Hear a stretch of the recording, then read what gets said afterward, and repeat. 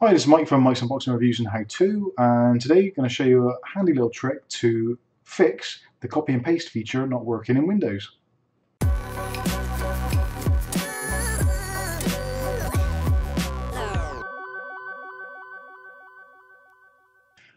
Okay, so you've got the problem you can't copy and paste in Windows. That is either with the keyboard and mouse, or keyboard doing Control-C, Control-V, or with the mouse right-clicking on your subjects when you've highlighted text, etc. And nothing's copying and pasting. So what you need to do is reset your clipboard. Now, to do this, there's a command line that you can type in. So open up your command prompt and right-click on command and choose Open with Administrative Privileges.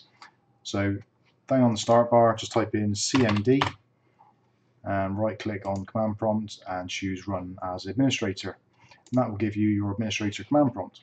Now, at the C prompt here, all you need to type in is CMD for command, then a space, then a /, then C colons, not colons, inverted commas, that's the one, then echo, then a space, off, then you want the pipe symbol, which is shift and /, so that's on the left hand side of the keyboard, and then after that type in clip, which is short for clipboard, and then close the brackets, or close commas, or whatever they called, you know, there's two little things.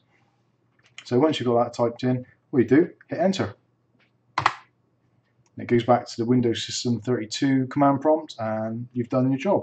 All you need to do now is restart your computer and your clipboard should be fixed and you can copy and paste as you would normally. Hopefully this tip has been useful for you. If it has, give me a like.